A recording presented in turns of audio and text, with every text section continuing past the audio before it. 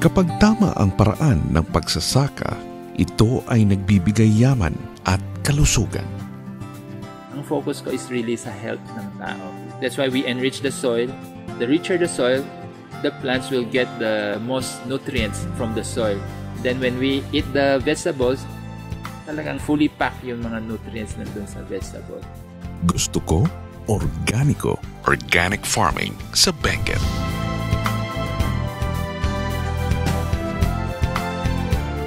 I started organic farming from zero knowledge. I grew up in Manila. Nasa garment industry ako. We were printing t-shirts.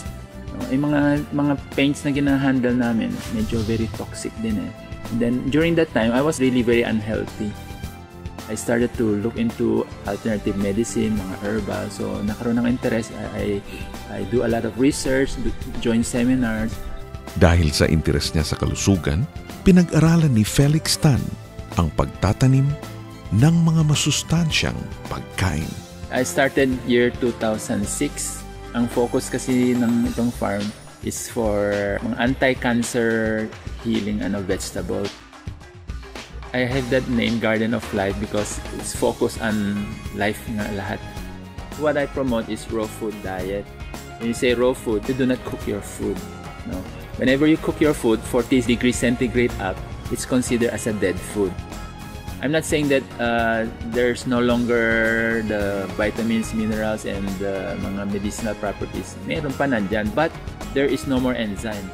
And enzymes, they are life. So the cancer patient, they need badly the enzyme.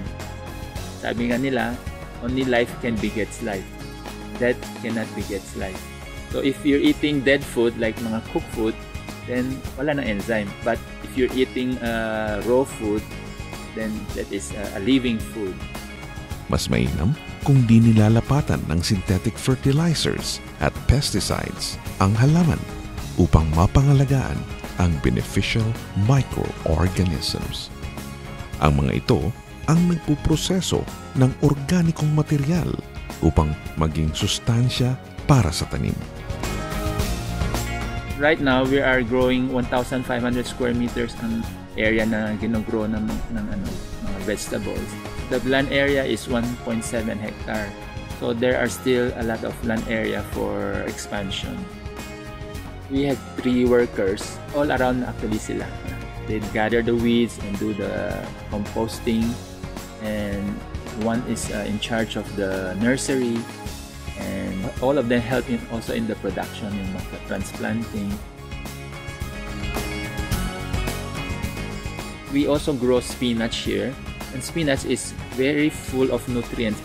But the problem with spinach is if you cook it, it will produce oxalates, and the oxalates will hinder the absorption of calcium.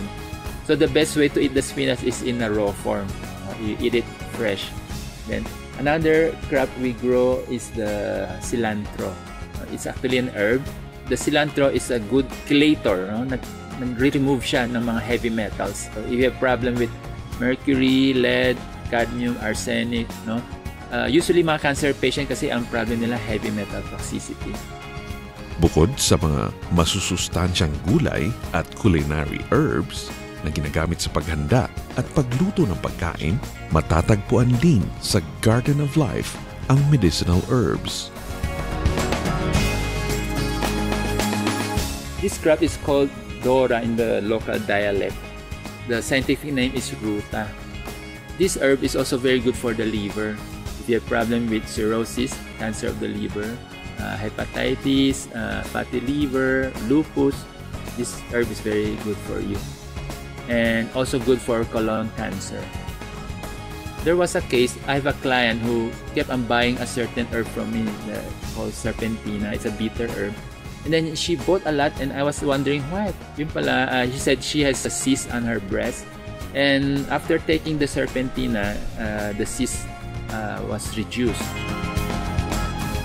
One of the special crop that we grow here is the wheatgrass. The wheatgrass is considered as a superfood.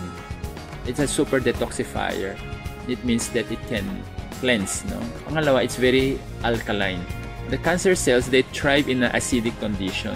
When you alkalinize your body by taking in wheatgrass, it makes the environment hindi conducive for the cancer to grow. And then thirdly, it is a superfood, as they call it, a complete food. If you are a vegetarian, you'll be lacking one kind of vitamin, that is B12. But in wheatgrass, you can find B12 in wheatgrass.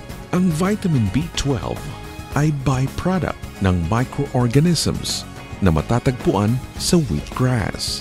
Bukod sa vitamin B12, ang wheatgrass ay nagtataglay rin ng iba't ibang bitamina, mineral at amino acids. Very tough yung cellulose fiber ng grass, but the nutrients there is super rich. Just imagine the cow. How can the cow grow that big? Where does he get its protein? You know, the protein of the grass can go as high as 40%. The meat that we're eating, like for example, you eat fish, chicken, or pork, the protein of the meat is just around 20%. But the grass can go as high as 40%. So we can see how the cow could grow that big. And as a planting, what we do is we soak the seeds for 6 hours. We put it in a net so that mag-drain yung tubig, and then just hang it up. And every 8 hours, you will just wet it again. After the next day, you will see there are roots coming out already. Yan, pwede mo nang itanim na siya. Just broadcast it. When you harvest it, you should harvest it at the time na tawag namin jointing stage, before the ovum of the plant will go up and it will start to flower. When it flower, all the nutrients will go to the flower. Then eventually it will go to the grain. This is where the wheatgrass will reach its maximum peak of nutrients.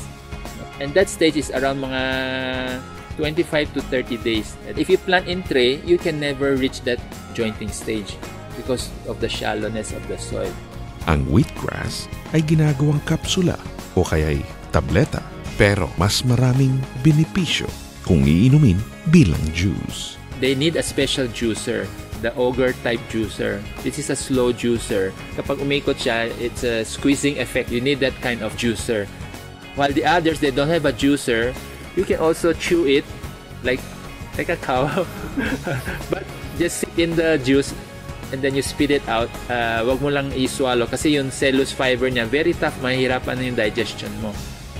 Or they use a mortar and pestle, pero matrabaho talaga. At the start, you can start with 2 ounces a day. You can go as high as 8. There's no overdose kasi it's a food. But for cancer patients, they need to consume at least 8 ounces. The more the better. It's a super detoxifier. The first time they try it, they have this feeling of dizziness, nausea, no? Kasi yung toxin ng body, gustong ilabas ng wheatgrass. Usually the first time na. But after the second, third, di na. Malaking dahilan sa paghina ng kalusugan ng tao ang bumababang antas ng nutrisyon dahil na rin sa maling pagkain. O aking bayan, suna, organikong agrikultura.